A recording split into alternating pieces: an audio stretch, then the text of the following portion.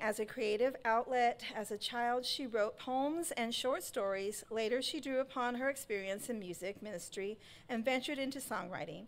Note-taking during her quiet time led Michelle into a deeper and more intimate relationship with God, and it was from these study notes that her first book, A Woman's Bible Study on the Life of Jacob, was drawn. As an Army brat, Michelle has lived in some interesting places such as Alaska, New Mexico, but returned to her native Baton Rouge, Louisiana. In 1989, earning her BA and attending graduate school at LSU, she remains a die-hard Tiger fan. I was waiting for that. Michelle and her husband have been blessed by their 6 wonderful children in their teens, 20s through 30s, and God has brought into their lives. She loves being a stay-at-home mom and homeschool veteran and enjoys reading, staying active at church and in women's ministry, spending time with family and training Christian women to grow in their knowledge of Christ and his word through her blog, speaking engagements around the country, and A Word Fitly Spoken, a podcast she co-hosts with Amy Spreeman. So, thank you for joining us, Michelle, and I'll leave it to you now.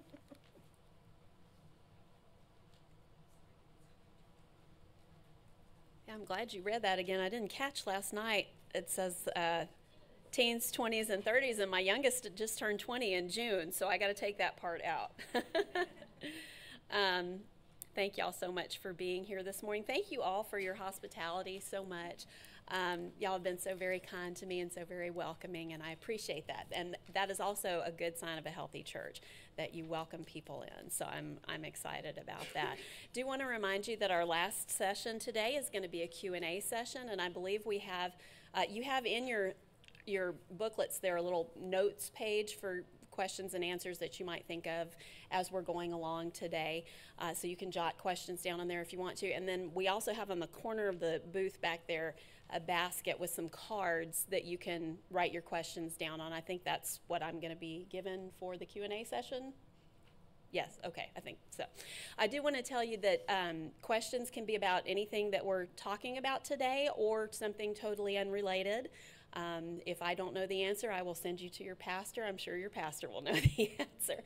But also, you're welcome to write down as many questions as you like, but write down your most important question first. Because what we'll do is we'll go through and I'll do the first question that everybody submits, and then afterwards, if we have time, we'll get to the remainder of your questions. So, because sometimes it can take a while, and I know, at the end of the day, you don't want to be here all day. So.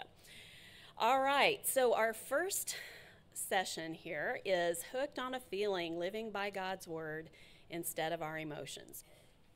Now, just so I can feel really old, how many of y'all got the reference to the song in the title? Okay, good. Some of my homies. All right, good. Well, yes. For the chronologically disadvantaged among us, if you don't know that song, you can Google it. I'm not recommending it. I don't remember all the words to it, so I'm sure some of the words are probably not very godly. So, anyway. But have you noticed that a lot of people today, both inside and outside the church, seem to live life as though they're being led around by the nose by their feelings? Okay. Just take a moment right now. Think of some examples you've seen, maybe just in society in general, or maybe an example that you've seen personally, or, of a situation in which someone is letting her feelings dictate what she does in life. Maybe you've even done that. I know I have at times. So keeping those examples in mind, just a few that I've thought of, or one that I've thought of to start off with. Being in love can make you do some pretty stupid things and make some bad decisions, right? It can cause you to give up your virginity before marriage. It can cause you to do things that you know are wrong, and so on. Like every episode of Dateline starts this way, right? I just loved him so much. I had no idea he was going to rob 6 banks and I'd be the getaway driver, So being in love. Anger can cause you to say hurtful things, just like Debbie was just telling us, can cause you to make rash decisions and so on. Or what about a girl who feels like she's a boy and begins living life pretending she is a boy? Those are just some examples of people making decisions based on their feelings. And where do our feelings, metaphorically speaking, come from? The heart, right? And we hear phrases like, the heart wants what it wants.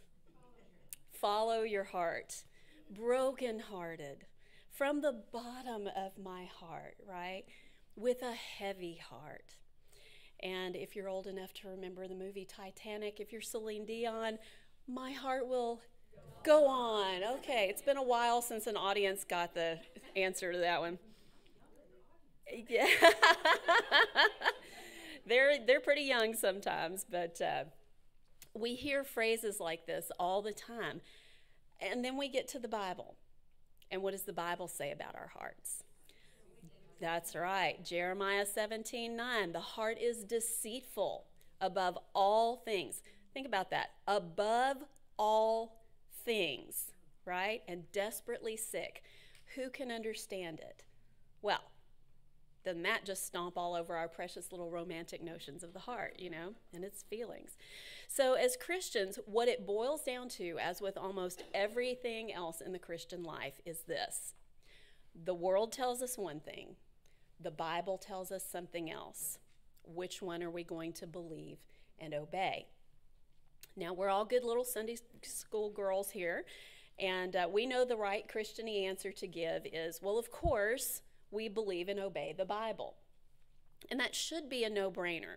Although more and more we're hearing remarks, from people who claim to be Christians that are attempting to unravel this most basic of Christian concepts. Let's take this quote that I heard a couple of years ago, and we're going to use it as an example to work from. Now, I'm going to read it to you, and I'm going to give you a few moments to just jot down some ways that this woman who's saying this quote is living and making decisions based on her feelings rather than based on Scripture. Okay? Listen carefully. When my religion tries to come between me and my neighbor, I will choose my neighbor. That self-canceling feature of my religion is one of the things that I like best about it. Jesus never commanded me to love my religion. Okay, so be thinking about how is she living by her feelings rather than God's word, as evidenced by this quote. I'm going to read it to you again, and then I'll wait just a few minutes. She says, when my religion tries to come between me and my neighbor, I will choose my neighbor. That self-canceling feature of my religion is one of the things that I like best about it. Jesus never commanded me to love my religion. Okay, so how is she living by her feelings rather than God's word? So I'll give you a second to jot that down.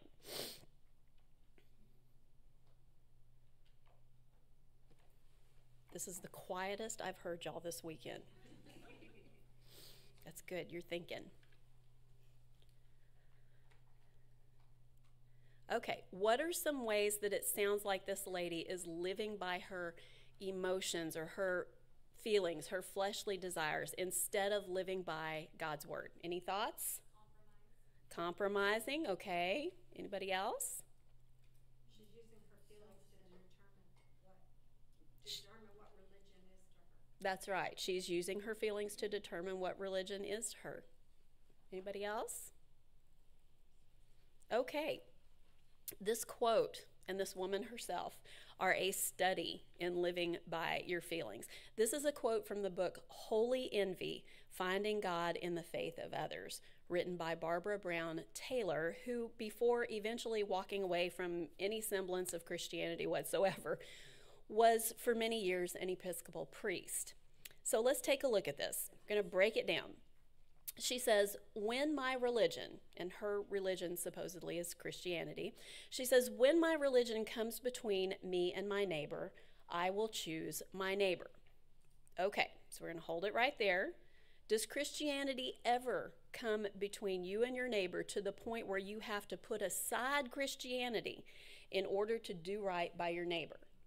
No, of course not. Christianity is all about laying your life down for your neighbor, serving your neighbor, loving your neighbor as yourself. The Bible says so in John 15:13 and Luke 10:25 through 37. But because of her feelings for her neighbor and her feelings about what the Bible says, She has decided that if she ever feels like Christianity is forcing her to choose between God's word and her neighbor, she's going to choose her neighbor. That happens every day, you know.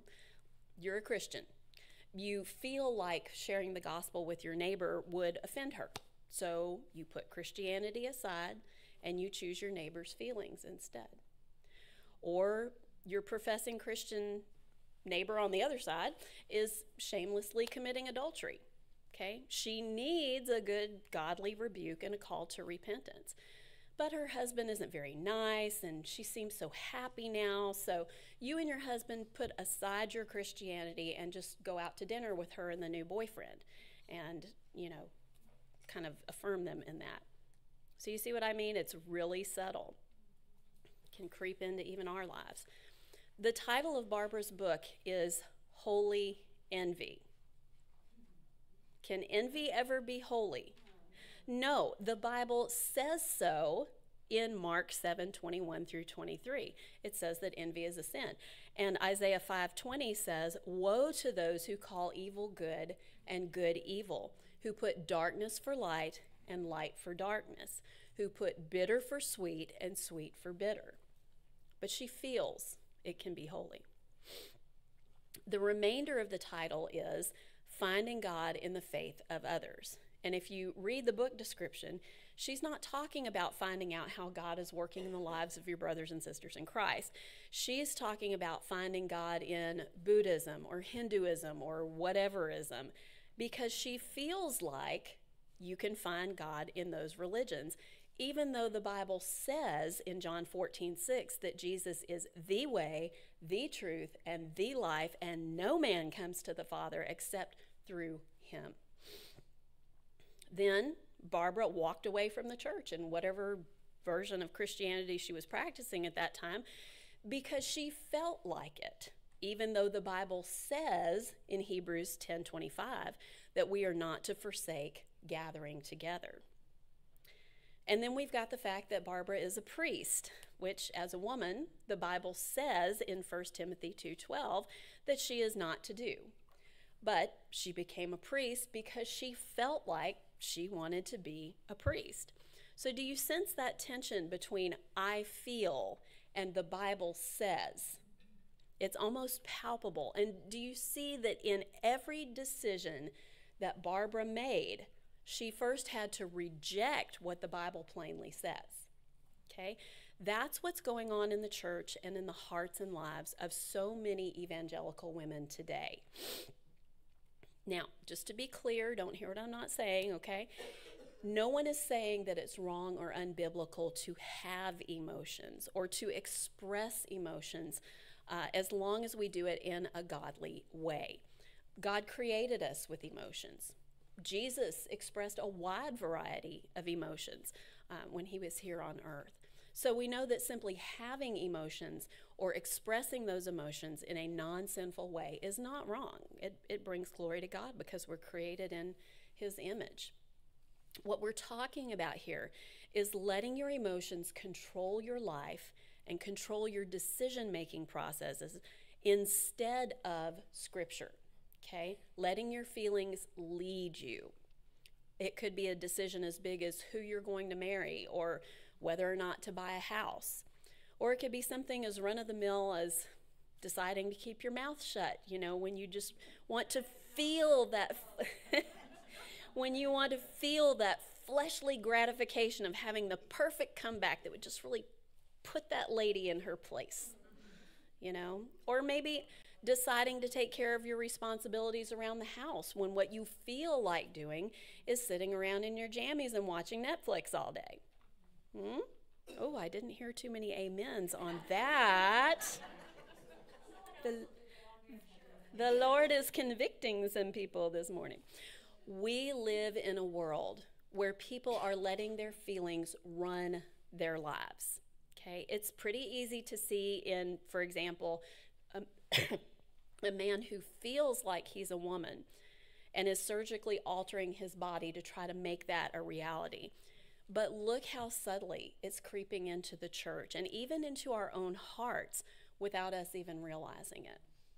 So the first thing we've got to address, when we tackle this issue, and we've already touched on it a little bit, is, and it's right there on your handout, why should we live by God's word instead of our emotions? And where do you think we're going to find the answer to that question? That's right, in the Bible. So first of all, number one, emotions can be deceptive. Okay, we've already looked at Jeremiah 17:9, but let's quickly go back over that. Jeremiah 17:9 says, the heart is deceitful. There's your deception right there. The heart is deceitful above all things and desperately sick. Who can understand it? Well, I don't know about you, but I think that's a pretty good argument for not following your heart or living your life by your feelings. It makes sense logically. I mean, why would anyone let something sick and deceitful lead her through life, right? Any thinking person would say that that's a recipe for disaster. It makes sense experientially. We know from experience that our hearts can lead us astray. And it makes sense authoritatively. God is the creator of your heart, and he says not to follow it because it's deceitful. Who knows better how the heart operates than the one who created it? We need to obey him simply because he is God and he knows best. And just a little aside here, do understand that in this context in Jeremiah 17:9, we're talking about the heart as the seat of fleshly emotions, okay, or your fleshly desires. We're not talking about the heart in the salvific sense that when God saves you, you become a new creation and he gives you a new heart. So, like a new nature, a new spirit that desires to obey God. So two different contexts, two different metaphors, two different meanings of the word heart here. So we know that in this context of fleshly emotional desires that we shouldn't be following our hearts. But human beings are created to be followers. That's just how God wired us. We all follow something as our guide in life. And if it's not going to be our heart, then what should we be following? The human heart craves stability and assurance. We want an unchanging standard, something we can bet our lives on. We long for something that won't let us down, that we can trust in every single situation in life. And guess what? There's a God for that, okay? Our hearts were uniquely created to follow God. And when you follow God, he is your authority. He is your master. So number two, God is our master. He calls the shots. It's the same way with whatever you follow. If you follow your feelings are your authority. Your feelings are your master. Your feelings call the shots. 2 Peter 2:19b says this, for whatever overcomes a person, to that he is enslaved. Now, Peter is talking about this in the context of being enslaved to sin and false doctrine, but this principle is really true in any context if you think about it. Whatever overcomes a person, to that he is enslaved. If your emotions have conquered you, you're enslaved to your emotions. But if your flesh has been conquered by Christ and he has saved you, then you are enslaved to him. Romans 6:22 says, you have been set free from sin and have become slaves of God. Being a slave of God is a wonderful thing, as any of my fellow slaves can tell you. We tend to think of slavery in terms of American slavery in the antebellum South, which, has very negative connotations, and rightly so. But when Paul says this in Romans about being slaves of God, his audience would have had a very different understanding of slavery than we do. In biblical times, people often sold themselves into slavery because of debt. Okay, if you got into debt and you couldn't pay it back, you were going to have people coming after you, to throw you in jail or take your home and leave you homeless and indigent and starving and other terrible things like that. And selling yourself into slavery was a way to pay off your debt and at the same time ensure that you still had a home and food and clothing. And in many cases, masters educated their slaves, and a slave could work his way up in rank and authority in the household, and even eventually obtain his freedom if he wished. So what Paul is saying here is that God has come along, and at the cost of the life of his son, he has bought us out of the sin debt that was so huge that we could never repay it. A sin debt that we were about to be dragged off to the debtor's prison of hell for. And he has brought us into his home and cleaned us up and given us food and shelter and clothed us in the righteous royal robes of Christ. And not only that, he has made all of those riches eternally secure by adopting us into his family and making us his sons and daughters, joint heirs with Christ. That's our master, not some evil tyrant, but a good, loving, caring, providing God. Why would you not want to be a slave to that master? Because you're going to be a slave to something, either self or Christ. And Christ is a much better master. But the thing about a master-slave relationship is that the master is in authority over the slave. 1 Corinthians 6:19 through 20 says, "You are not your own, for you were bought with a price." You are bought and paid for, my friend, if you belong to Christ. You don't work for the master of self anymore. Self doesn't get to boss you around anymore. You have a new master, Christ, and you do what he says now. And don't let that scare you, because when you traded self as master for Christ as master, you traded way up, okay? Because remember what we read in Jeremiah. Your old master was deceitful and desperately sick and unknowable. But everything Christ tells you to do is good and right and perfect. Everything Christ tells you to do is for your good and his glory.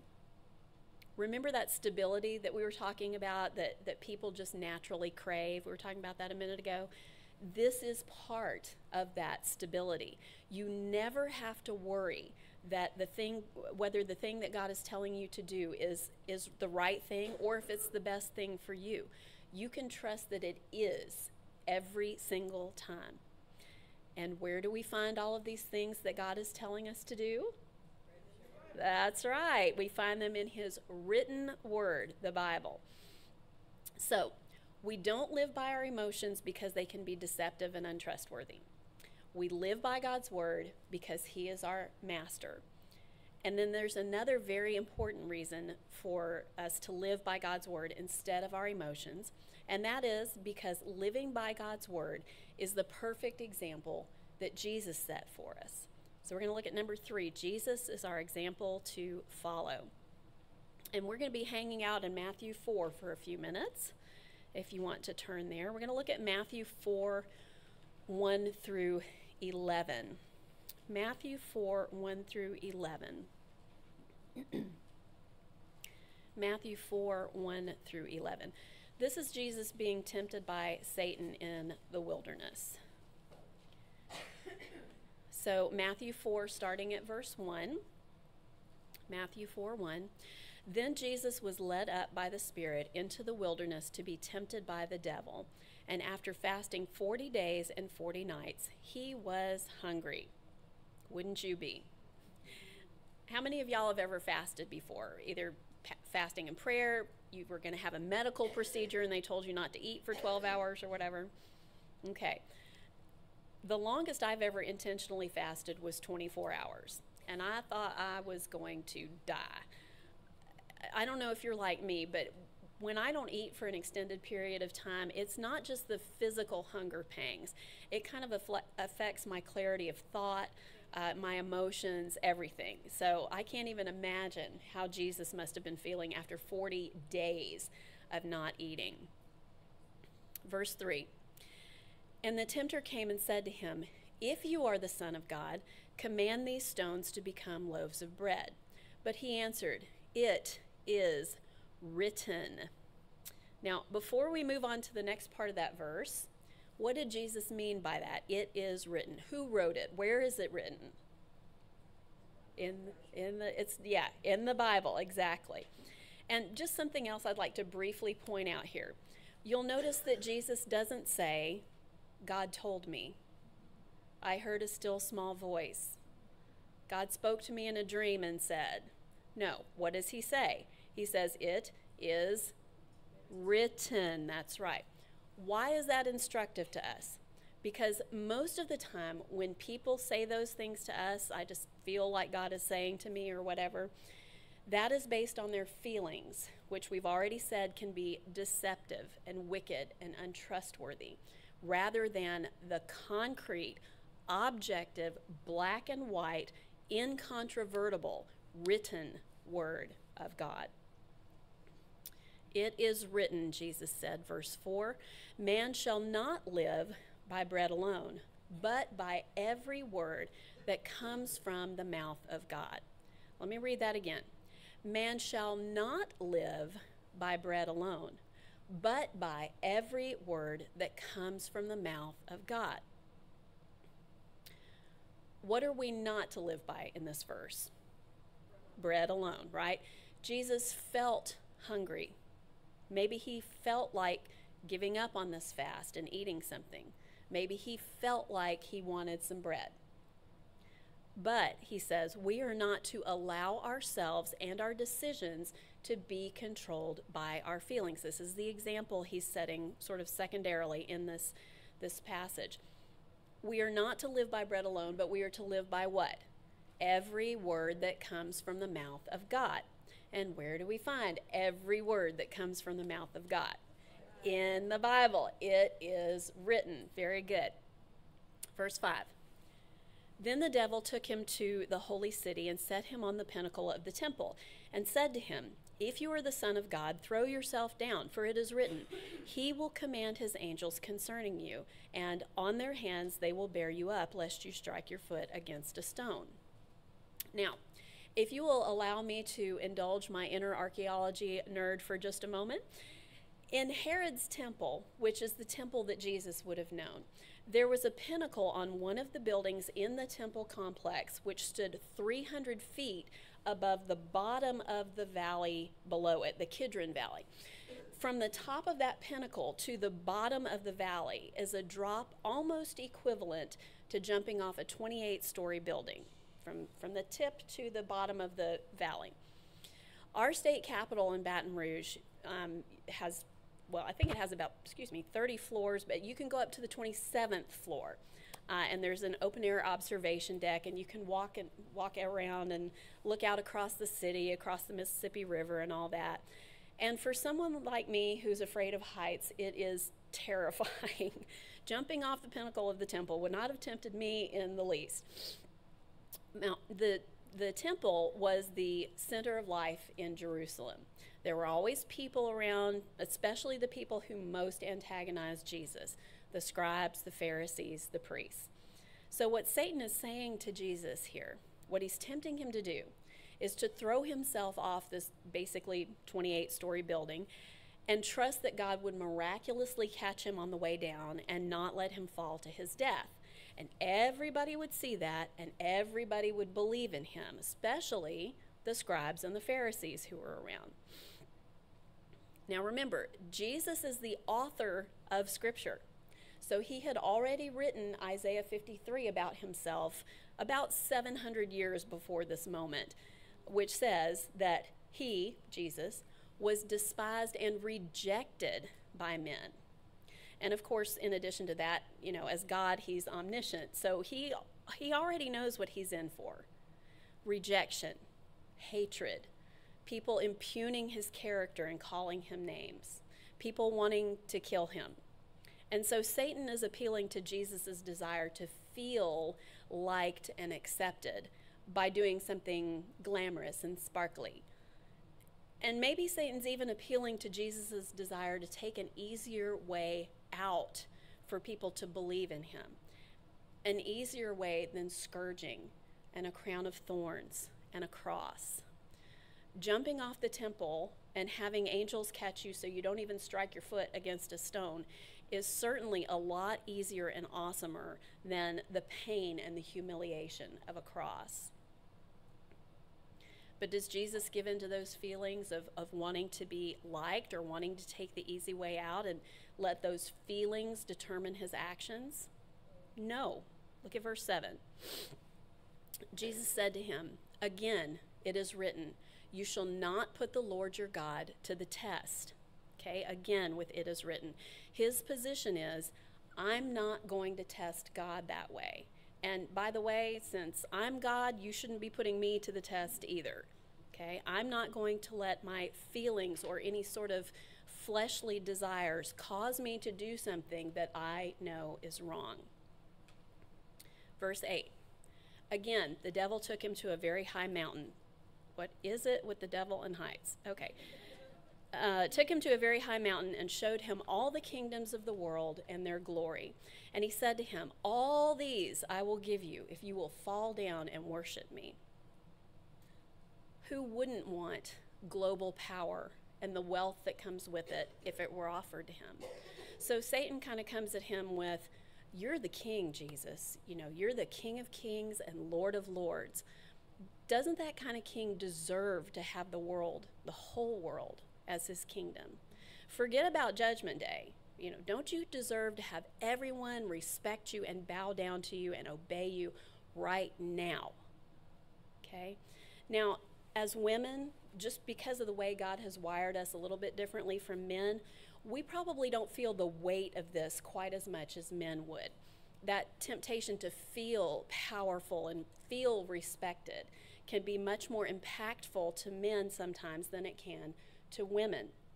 So men can be tempted to live by their feelings too, but they generally tend to be tempted a bit differently than we are emotionally.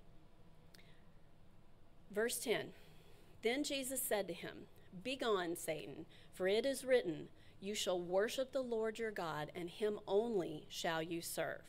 Then the devil left him, and behold, angels came and were ministering to him. So again, one more time, it is written. Jesus is not going to give in to feelings and desires, no matter how tempting it might be. He is our perfect example of living by God's word instead of living by our emotions. So we started off this first segment with the question, why should we live by God's word instead of by our emotions? Because our emotions are deceitful and wicked and untrustworthy. Because God and his word are good and perfect and trustworthy. Because if we are in Christ, he is our master, not self. And we're to do what he says, not what our emotions say. And because Jesus not only tells us not to live by our emotions, he has set the perfect example for us by not living by his emotions, but by living by every word that comes from the mouth of God. Do you think those are good enough reasons to live by God's word instead of living by our emotions? Yeah, I would agree with that. All right, so now that we know why we should live by God's word instead of living by our emotions, how do we do that? Because that can be challenging at times. So how to live by God's word instead of our emotions. Number one, determine in your spirit that you're going to do it. In other words, make a non-emotional, objective, biblical decision that you're going to live by God's word instead of by your emotions. If you're like me, it helps to make a conscious decision to start doing something. Write it down. Tell your husband or your best friend. Even just say it out loud to yourself or in your prayer time. Remember in the Old Testament, when something significant would happen and they would set up a memorial stone to remember it by. Familiar with that? Making that conscious decision is kind of like that. It's something that you can point back to later when you're tempted to act on your emotions and say, no, I'm not going to do that. I made a decision to live by God's word, not by my emotions. So determine in your spirit that you're going to do it. Number two, pray. Ask God to help you. You know, so often we treat sanctification or growing in Christ likeness like it's a do-it-yourself project. It's not. Sometimes we feel like if we really want to show our love for God, we have to prove it to him by obeying him in our own strength. But that's exactly the opposite of what God wants. God doesn't see you being strong and independent and pulling yourself up by your own bootstraps as successful. God sees you totally depending on him as successful. You don't have to attempt living by God's word or anything else in the Christian life by yourself. And you're not going to be able to do it anyway. Trust me, I've tried. So ask for God's help to live by his word when you're tempted to live by your emotions. That is a godly, righteous prayer. And God delights to answer the prayers of his children when they're asking him to help them be more godly. So be in prayer about this. Number 3, identify your weaknesses. That's always fun, isn't it? When are you most likely to live by your emotions? A certain time of day, a certain time of the month, in certain circumstances, with certain people. Which emotions are you most likely to be controlled by? Anger, love, sadness, fear, excitement, jealousy. This is going to take some introspection. So if you have trouble pinpointing your triggers, for lack of a better word, by just sitting and thinking about it, you might want to journal it. Carry around a little notepad or use the notes feature on your phone and make a note of the circumstances every time you feel tempted to let your emotions control you. Or, you could sit down for a minute at night and think back over the day and write everything down then. Ask God to reveal to you your areas of weakness. You could also maybe even ask your husband or a really close friend who will be honest with you. Ask what they see your weaknesses to be as far as choosing your emotions over God's word goes. The more clearly you can define a problem, the easier it is to deal with and to pray about it in a specific and efficient way, and the less monumental and impossible it seems to tackle it. Okay, so identify your weaknesses. Number 4, you're going to love this, Debbie. Memorize scripture. Yes, you can. I used to say I couldn't memorize too, but I started working on it, and I found a way that works for me. You just have to find a way that works for you. After a few years of practice, I have memorized 1 John, 2 Timothy, Jude, some of the Psalms, some other passages. Listen, I say that not to brag at all, but to say very humbly, if I can do it, anybody can do it, really. I really mean that. You just have to find a system that works for you. Think back to the passage that we just read about Jesus' temptation in the wilderness. The devil brought temptations to him. And how did Jesus combat those temptations? With memorized scripture, okay? What are some scriptures that you can think of that would be helpful to memorize so that when you're tempted to act on your emotions, you can recite that scripture to combat that temptation? On your handout there, I've listed some general ones about not living by your emotions and living by God's word instead. But if you find that you're tempted to live by your emotions in a specific area, like eating to feel better, or feeling attracted to a man that you're not married to, or venting your anger to feel better, I would encourage you to find verses specifically about gluttony or lust or anger or whatever your particular area is, and memorize those as well as those general ones. So memorize scripture. Number 5, cut off your right hand, gouge out your right eye. And obviously, just for legal reasons, I do not mean this literally any more than Jesus meant it literally when he said in Matthew 5:29 through 30, if your right hand causes you to sin, if your right eye causes you to sin, tear it out and throw it away. For it is better that you lose one of your members than that your whole body be thrown into hell. And if your right hand causes you to sin, cut it off and throw it away. For it is better that you lose one of your members than that your whole body go into hell. And another verse that goes along with that same line of thought is Romans 13:14.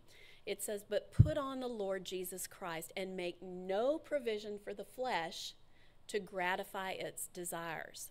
In other words, get rid of anything that makes it easier for you to give in to temptation to sin.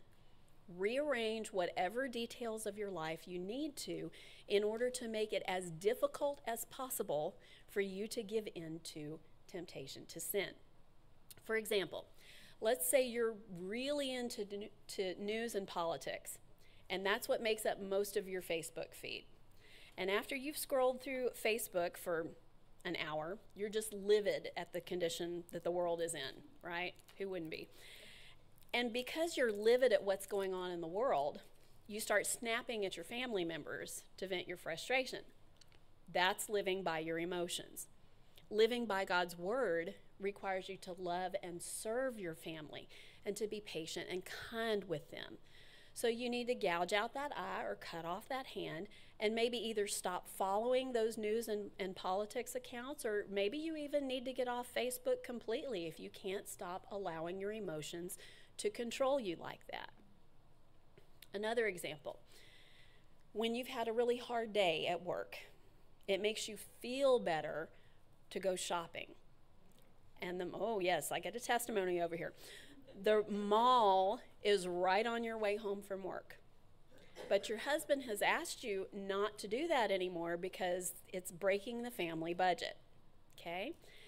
Living by God's word in Ephesians 5 requires you to submit to your husband and not to go on those shopping trips anymore. But driving past that mall is really tempting. Your car just seems to just go in the parking lot all by itself. So drive home a different direction. Okay? Going a couple of blocks out of your way is worth it to resist temptation, to obey God's word, and to show love and respect for your husband. All right? So cut off that right hand, gouge out that right eye. Number 6, make a plan ahead of time. How often do you respond really well and really godly when something unexpected happens? Or when you're not prepared for something? No. I'm not the only one. Good to know. Once you've identified your weaknesses and the situations that trigger you to give in to your emotions, sit down and make a plan for how to respond in a godly way the next time. It could be like what we just talked about with cutting off your right hand, gouging out your right eye. When I've had a bad day, I am not going to drive by the mall on my way home. Make that decision and just do it. Or when I feel like I'm getting frustrated by politics, I'm going to put down the Facebook machine and walk away from it. But it could also be something smaller and simpler, you know. When that lady at work makes me angry, I'm going to step out of the room for a minute until I can calm down and act in a godly way. Or when my kids are fussy and arguing and I feel like yelling, I'm going to take a deep breath, say my memory verse, and say a short prayer asking God to help me be patient. Here's something I do. I struggle, you're not going to believe this, and I'm sure none of you have ever experienced this before. I struggle with the temptation to argue the stupidest things right into the ground with my husband because I want to feel right. No? I want to feel like I've won. Can I get a witness? And that's not right. And so what I started, that's not right. Let's just get that. What I started doing was every time I felt that temptation, I tried to remember to do this. Literally. And I mean I clamped down hard on the insides of my lips, so it's impossible for me to say anything. And I do that until that moment of temptation passes. And while I'm doing that, I'm saying a little prayer, asking God to help me to keep my mouth shut and to be godly in the situation. And I fail at that more times than I succeed. But it has helped. I think I'm growing in that area. And of course, then my husband figured out what I was doing. And I think he appreciates, most of the time that I'm not saying whatever it was that I was going to say and that I'm trying to do the godly thing. So the idea is make a plan and work your plan, okay? If it's a recurring type of situation, like with the lady at work, or your kids, you might even want to get someone to help you role play the godly response so that you can practice having the right response in advance. And I know that probably sounds silly, but it really does help. The idea here is responding instead of reacting, okay? To just stop reacting out of emotion and instead take the time to make sure that you respond out of obedience to God's word. Okay? And number 7, keep a record. Okay? As you're beginning to work on living by God's word instead of living by your emotions, write all of this stuff down. And be sure to write the dates down too. Write down all these things that we've been talking about, your weaknesses and triggers to giving into your emotions, your little plans and strategies for dealing with temptation, the Bible verses that you're trying to memorize, the times that you sin and repent, and the times that you obey God and give him glory. And also all of your prayers about all of these things and how God answers you about those things. Write all this stuff down and write the dates down too. It'll help you to remember the things that you need to remember. And then also from time to time, you can go back over what you've written. And it'll help you to see how God is working in your life and how he has grown you. So write all these things down. Keep a record. Our hearts, the seat of our emotions, are deceptive and desperately sick and untrustworthy. We don't want something like that leading us through life. We want to be led by God's true, right, trustworthy word. And if we'll determine in our spirits that we want to live by God's word, if we will make no provision for the flesh but make plans for obedience, if we'll depend on Christ to help us every step of the way, he will grow us to greater Christ-likeness, to live by his word and not by our emotions. Let's pray. Heavenly Father, thank you so much for giving us emotions, for allowing us to respond to things in emotional ways when it's godly and appropriate and we do it in a biblical way. But help us as we face the challenge of channeling our emotions in a biblical way and expressing them in a godly way. Help us to remember that you are our good and kind and loving master, but that you're still in authority over us, and that we need to bow the knee to you and be obedient to you and live by your word instead of our emotions. Give us the strength and the endurance and the ability and the courage to do that. In Jesus' name, amen.